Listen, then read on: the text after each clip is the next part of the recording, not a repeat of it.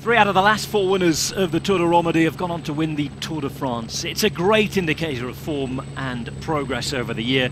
Stage 2 is the first mountain test between the very, very big riders in this road to the Tour de France, and for some, the Giro d'Italia.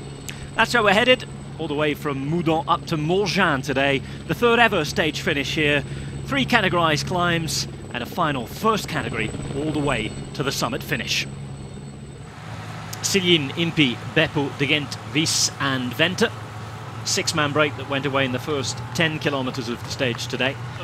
A real problem for Chris Froome. Well, here we go. How many pro bike riders does it take to change a front wheel?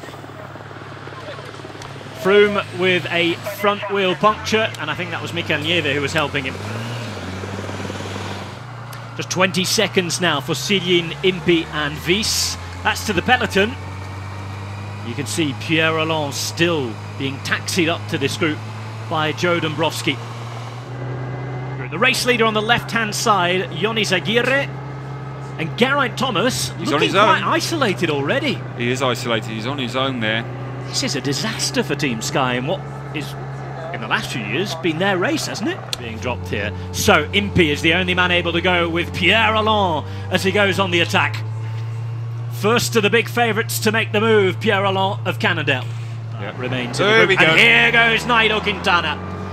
Quintana then to launch the attack, with his teammates still in the group behind, and we were wondering how long it would take before Nairo Man would start his ascent towards the top. And look at this from Ilnur Zakarin. Well, he came into form this time last year. Took a stage at his first ever Giro d'Italia after he took the overall general classification here.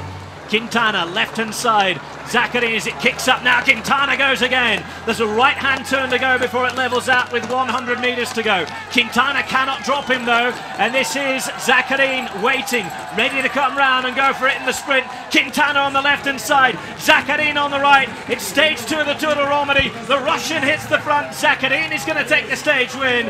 Zakarin is there. Quintana second. Unhappy about the Russian maybe crossing his line a little. And Rui Costa fighting it up for some bonus seconds as well. There is the Portuguese former world champion. Just behind him, Rigoberto Urán. Good ride too from Thibaut Pinot. There has been a change. Nairo Quintana is the stage winner ahead of Ilnur Zakarin. So relegation into second place from Zakarin for coming across the line.